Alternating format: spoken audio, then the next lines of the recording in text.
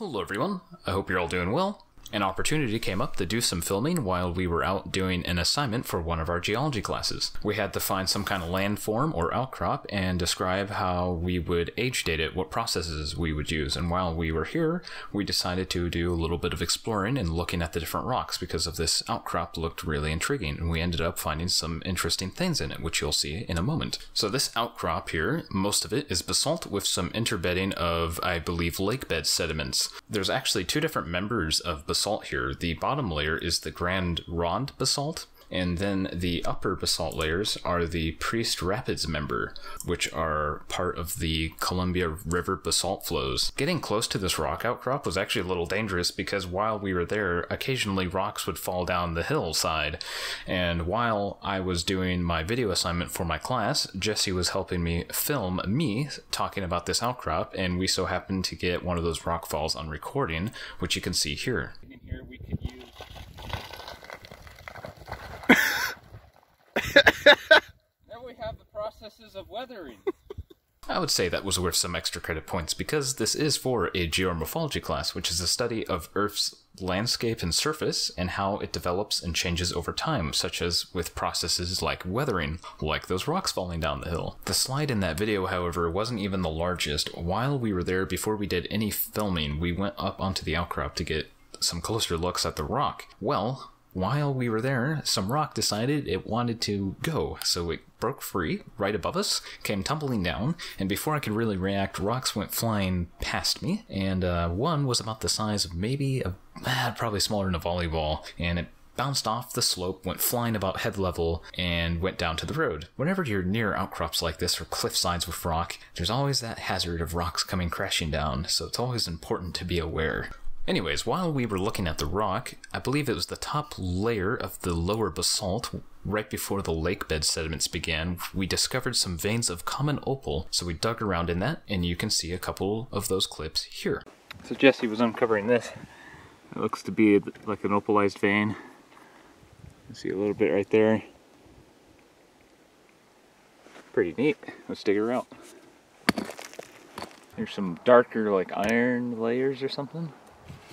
And then right where that basalt made contact, it looks like it just baked the upper portions of the lake bed as it was, traveling across. Got some really red coloring on this stuff. I'm not sure what that is. Probably just iron.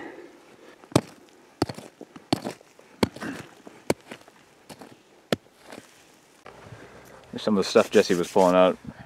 Some kind of, that glossy brown as you were describing it.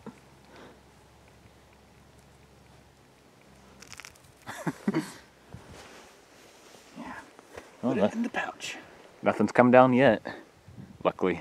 Jesse's working on some of the vein of the stuff. Here's something he was showing me. You can see it in there. We're guessing common opal. Some of it looks kind of glassy.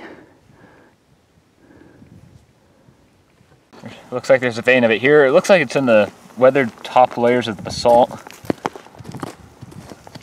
Carefully excavated. There's some reds. Really deteriorating. Hey, look, a root. Something we needed for our little project. For carbon dating.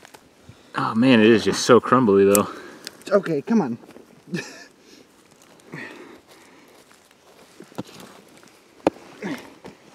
Yeah, you can see how the glossiness in this. Oh, and that red just like crunches in your fingers. Yeah. But it's so... Too bad it's not surviving. There's a vein of it with red right there. You see that? Maybe further in it's more resistant. There we go. There. You can see there's just these little veins of something. We're thinking some of it definitely looks like opal once you get a decent piece of it, but there's these reds. It's just really weathered, deteriorated.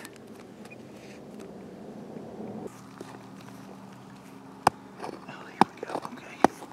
Yeah, you can see that.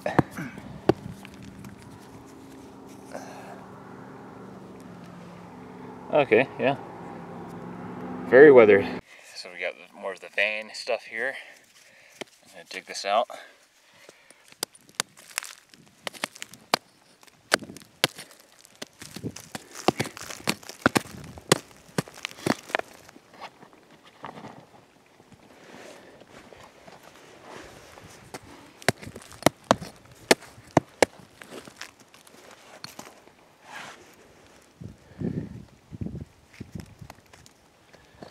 Yeah, you can see the veins of it here.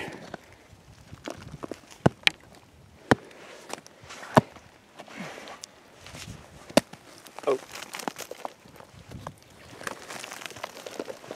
I'm starting something. Oh no. Oh, what's underneath? Oh, that's that. Alright, so we're a little further down now at a different outcrop alongside the road.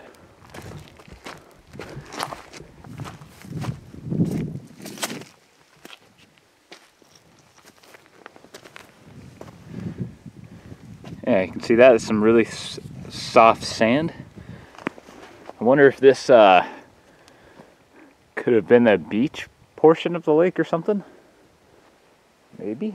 I don't know. Who knows? More research is needed for that question.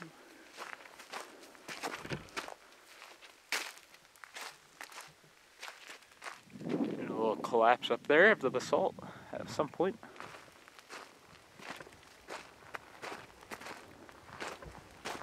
That's some thick sand.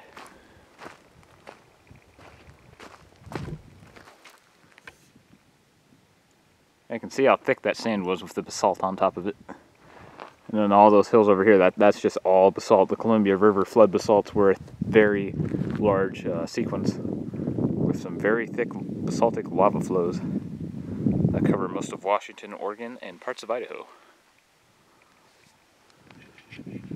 You can see the birds have been making their homes some of the sand. Alright, so before I end this video, I want to show you guys something kind of cool I've been working on for a while. So here in this part of the video, you can see this mountain. Now this mountain is the ancient remains of a volcanic system. I actually did some old videos here, and if you want to check it out, it'll be in the corner. I like to make geologic overlays for Google Earth, which you're about to see here.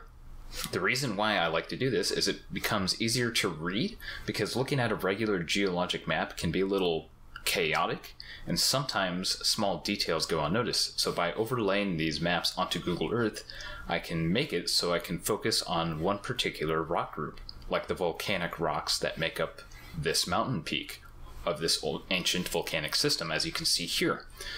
Doing this makes it really easy to identify almost the exact location of where these rocks can be found. And here you can see a tiny group of the same volcanic rocks, which might have gone unnoticed if I was looking at the regular geologic map. And here is the outcrop where we found the common opal and the basalt.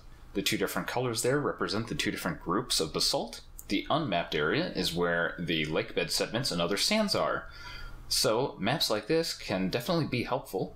Making them in Google Earth can be a little tedious at times. So this is the end of this short video. I hope to make some videos when I can. College is keeping me busy, and with all the snow on the ground, it's hard to find places to go find rock. So it might be a while before I can get another video up, but I do have some other video ideas that really don't involve me going out into the outdoors that much. So hopefully soon I can get another video up. But until then, I'll see you all later.